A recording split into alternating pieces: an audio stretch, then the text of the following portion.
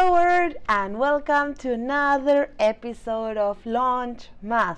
In today's episode, I want to show you the new FIFO Queues as an event source for Lambdas. If you want to know more about serverless, cloud computing, or software engineer practices in general, subscribe to my channel in the red button below. I post a video every Tuesday. So let's get started. Welcome to the 6th episode on LaunchMas.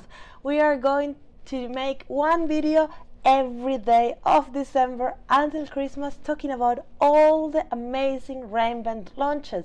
We're in day 6, so almost 1/3 through it. So yay!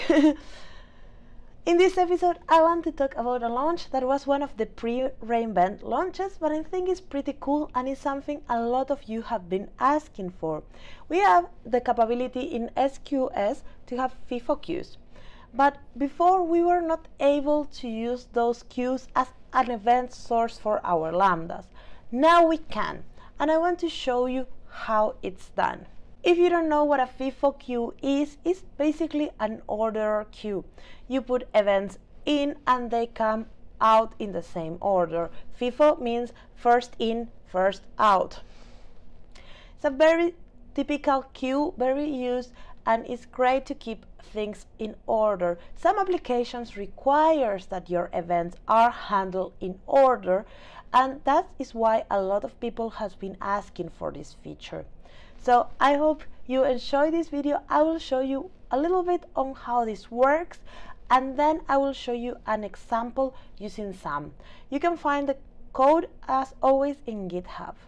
One important thing to understand that FIFO queues are similar to standard queues, but they have two different attributes more. The first is the message group ID, and that it allows to group the messages in in the single queue. So you can use one message ID for all your events. You don't need to have multiple ones, but if you would like that those messages kind of belong together somehow, you can use these different IDs. And the other one is the message deduplication ID, and this is a token used to deduplicate messages within a 5-minute intervals. So if a message arrives within that interval that look the same, then one is delivered because we want to preserve the order. So now let's go to the slides and learn a little bit more about this, and then go to the example. So let's look at this example. We have two message groups with 3 items each. Then we submit those items to a FIFO queue, and the new items will trigger a Lambda. That Lambda has a batch size of 10 for consuming items for the message queue. So the consuming Lambda function will get all the 6 items, and all the items will be processed in one single batch with one function. But what happens if we have, I don't know, many more messages than the Lambda can consume in one batch, and we need to have concurrency enabled? So let's look at another example where we need to have the concurrency of the Lambdas. In this example, we have 3 message groups and a total of 53 messages. Group A consists of 18 messages, Group B consists of 12 messages, and Group C consists of 23 messages. We put all these messages in the queue, and then we have a Lambda that gets triggered by this queue. The batch size for the Lambda is 5 messages, and we have 53 messages in total. So in order for Lambda to process these messages, there is the rules for processing. The first rule is that we want to return the oldest message where no other message with the same message group is in flight. Then we want to return as many messages with the same message group ID as possible. And finally, if a message batch is still not full, go back to the first rule. As a result, it's possible for a single batch to contain messages of multiple message groups ID. In this case, we have the FIFO queue that receives those messages and then puts them in the different consumers. And here we have the consumer 1 is Lambda 1, Lambda 2, and Lambda 3. So Lambda 1 will receive 5 messages from the C1 to C5. Then we'll receive another 5 messages from the batch 2 from B1 to B5. And then messages from the group B are coming into the flight. Now we start scaling up the lambdas. The lambda number 2 will start up, and then you will get the messages from the C6 to C10. That is, again, the batch 2. And then the consumer 3 will also kick off, and we will receive all the messages from the A group in there. Each lambda will receive messages in groups of 5 until the queue is empty. And the lambda will scale horizontally to consume the messages in the queue. And if they will try to consume the messages as quick as possible and as efficient as possible, maximizing the concurrency. And then as the traffic fluctuates, the lambda will scale up and down depending on the messages that are in flight. So let's go to the code and see this in action on how we can configure our queue. So I have already an application that I have configured this for you.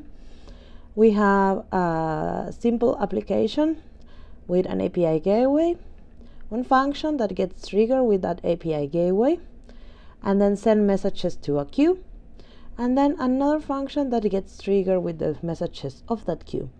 This function will get a batch size of 1, but you can define the size of the batch. So the function that gets triggered with the API gateway and put the messages in the batch, it needs to have access to be able to put messages in the queue. So that's super important. So don't forget this policy. And also we need to send the queue name to know in which queue the messages should be put. I'm also defining the queue in my serverless application, and here you can see that my queue name is .FIFO and it FIFO Queue, and the content-based duplication is true. These are 3 things that you need to have in order to have a FIFO queue, so this is important for the configuration of your queue. So let's go to the handler code of the hello function that is doing some magic here, and we can see what is going on. The first thing that we are doing is using the SQS library, and then we are getting the queue name from the environmental variables.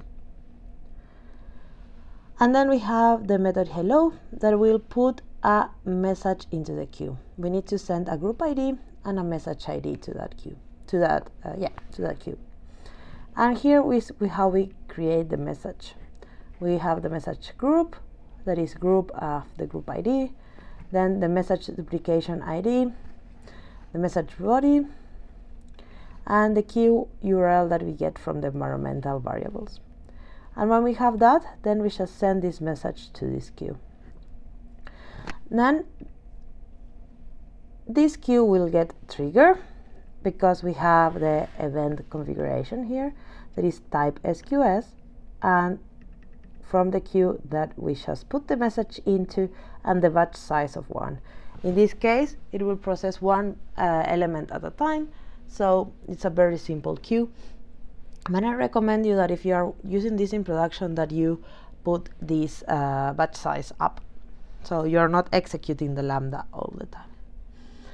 The queue code is extremely simple. It's just printing the event in the console. So we can see this in action from Postman. I will deploy this. And we can try it out. Now that everything is created for us, we can go and open this endpoint in Postman. And we can go to the Lambda page, to the applications, monitoring, and here we will see the monitoring for this call. This should invoke the 2 functions. When one is invoked, the other one should be invoked from the queue. So here we can see we have 2 invocations, one from the hello function, one from the queue, and here you can see all the different information. So we put a message in the queue and that triggered a Lambda. The code is available in GitHub as always. that was the video for today. I hope you like it. If you like it, give a big thumbs up. And this is only the 6th episode of LaunchMas. So tomorrow, more videos are coming. And I hope you're enjoying this as much as I am. And if you have anything of the launches that you would like to see, let me know in the comment box. By the time this video is out, most of the reinvent launches should be out already, all of them. So I'm really excited to know which are your best launches, your favorite launches, or the ones that you want to know more about. So I see you tomorrow with another episode of FooBar. Ciao, ciao!